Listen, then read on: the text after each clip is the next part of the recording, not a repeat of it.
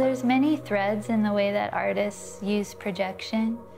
I use projection mapping and bringing video into space and architecture in a way that really shows what it's doing, that is very evident to the audience, the way an image is translated into a beam of light, which then strikes a surface and exists almost like a slice of that beam of light.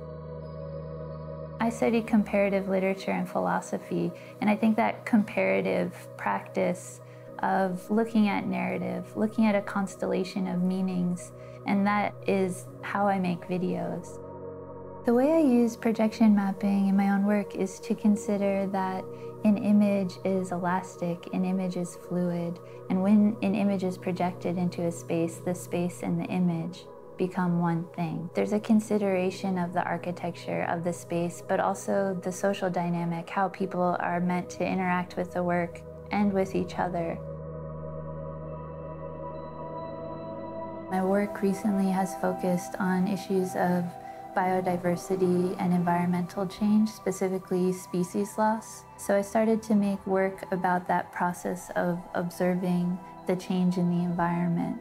ALIAS is a multi-channel video work that deals with the source of where Los Angeles draws electricity, which ranges very far and wide. In ALIAS, I travel to solar farms in Arizona to film that source of electricity. The way it's installed evokes the solar panel and those kind of rigid floating forms, those grids of the panels in the desert. So I designed the installation so that the video is shown on the wall, but also on distributed panels that the audience walks around. So the subject of the work, light hitting photocells, is repeated in the presentation of the work through projection mapping and installation. Some have this quality of illusion to use projection mapping so that it appears that an object is emitting light. But for me, it's really important to access the projection on a very matter-of-fact level, to really feel that light is striking a surface rather than being emitted.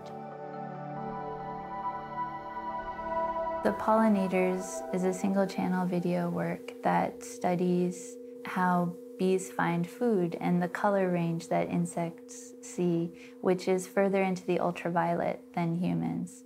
So the video also became about video technology and how to create a violet when video is made of red, green, blue pixels. So part of the project was synthesizing this illusion of violet and ultraviolet using video to create a sense of the way bees see and the way they find flowers. I knew about Sarah's work, her collaborative work, before I met her. So when I met her, I was already a fan. And then in 2012, I had the opportunity to work with Sarah as an artist, curated her work into an exhibition. Sarah understands technology almost philosophically as a representation of a societal moment, and also the way in which Sarah looks at technology in a continuum over a history of technologies evolving.